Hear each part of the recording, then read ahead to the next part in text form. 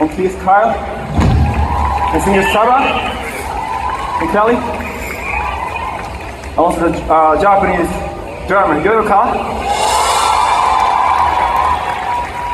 He's still 14 years old, all the way from Tokyo. And also please give up for great champion player Mike. He's gonna come back later. And also the Wadaiko team, Asano Taiko, US. Thank you so much. So first of all, congratulations to the Japan House 50th anniversary. I'm so happy to be here as a Japanese, as a musician, to celebrate the 50th anniversary. 改めておめでとうございます。日本人として、ここに立てることを本当に光栄に思ってまして、I'm so happy to be here, the Japanese musician.